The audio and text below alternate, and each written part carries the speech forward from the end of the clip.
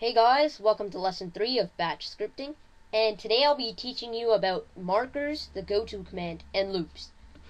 To make a loop, you actually need to know the marker command and the Goto command. So what the marker command does is it just sets a point in your batch file that you could come back to. So how you set a marker by putting in a colon and then naming your marker. I name my marker A because it's easier to do that than making a really long name. So how do I come back to this? Well, just type in Goto and then the name of your marker, so A. So when I run this, it's going to say hello, hi, and then it's going to say press any key to continue since it's paused. And then when I press a key, it's going to go back to here, so it's going to say hi, and then it's just going to keep on going and going. So let's save this. Click File, Save As. I'm going to name mine loop.bat. And let me run it.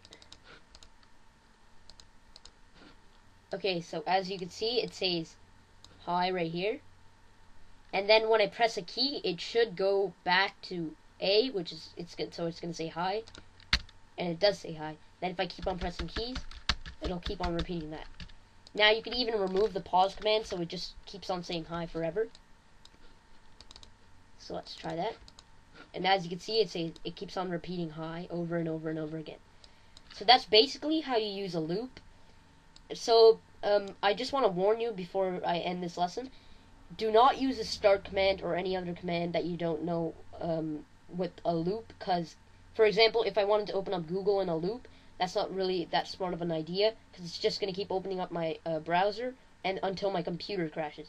So make sure you only use the echo command right now, because you could screw up your computer with loops.